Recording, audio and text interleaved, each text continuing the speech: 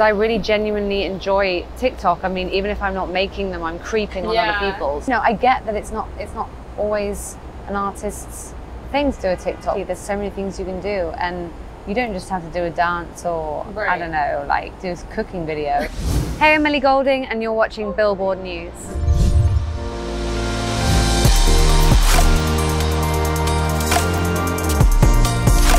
Hello, we are here with Billboard News, and we have Miss Ellie Goulding here with us today. Hi. Well, where should we begin? Maybe with your new song? Yeah. Easy Lover? Yeah. Easy Lover, oh, keep it cool. Tell me about that. How did that come together? I wrote Easy Lover about 5 years ago in LA. I was with Greg Kirsten, one of my favorite producers of all time, and Julia Michaels, who is a great songwriter. And I think one of us was dealing with, I don't know, boys at the time, sorry, can I swear? But we ended up with a song about going back to the same person who's hurt you, and still you think you can change them. We always think we can change someone, and we can't.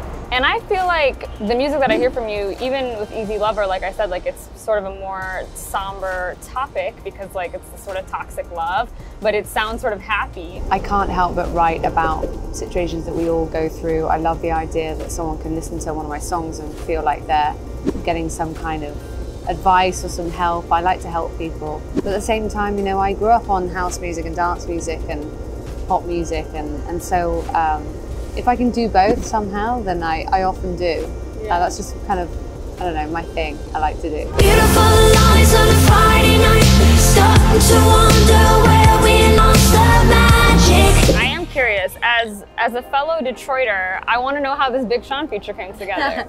Well, we've kind of stayed in touch for years, because he sampled you he sampled me a couple of times. Need a new crib so big, I'm talking town size. Sipping something cold, smoking weed by the pound size. I always feel like there's something pretty special in someone appreciating me that early on as an artist. And so I've stayed in touch with anyone around that era, and in particular him, because I just think he's just been a consistently brilliant artist. You know, at some point we're going to do a collab, and it just happened to be this song. So, and also I like to do things that people wouldn't really expect, and I'll always do that. You know, I think there are some collaboration that people might expect me to do, but I won't ever do that. I'll always make sure that it surprises people. The music video was so cool. And I know they say that everything that's easy ain't worth it, and everything that's worth it ain't gonna be easy if I didn't need you.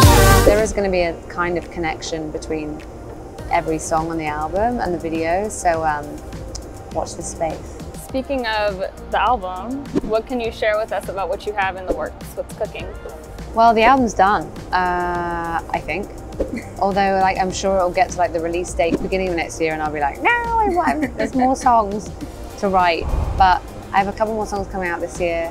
The next one I'm really excited about. When did you lose the light behind your eyes? It's one of those songs that maybe isn't like a radio song, but just something I think people will enjoy. And I'm curious to know like what your thoughts are on sort of the landscape of pop nowadays. Just when I think that pop is going into sort of a weird direction, because I mean, I'm a real pop enthusiast. I love working with like the Max Martin guys. I love working with pop writers, because I find the art of pop like truly fascinating.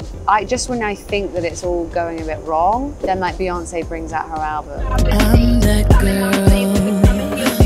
It's just that I'm that girl. You mentioned Beyonce's album. Do you have any favorites from that project? I mean, to be honest, I'm still like trying to pull it apart. Yeah. Like it's just like. I'm too classy for this world. Forever I'm that girl. Beat you diamonds and pearls. Especially like being like such a house music fan, that, you know, growing up in the UK, that's all we listen to, house music. And my proudest moment of my life is her. We all crossed paths in the corridor, and she said, "I love your music." And I was like, no way. I would have been like retired. yeah, I know, I may as well have retired, honestly. I didn't, but like I should have. No. That's all I needed in life. That's all I needed. Well, Ellie, thank you so much. This has Thank been you for such a having great me. It's been a conversation. pleasure. Thank you. Let It Die is out now, and Ellie's new album, Higher Than Heaven, is out February 3rd. Maybe I'm paying for the ones I've heard, but I feel changing the love I'm giving.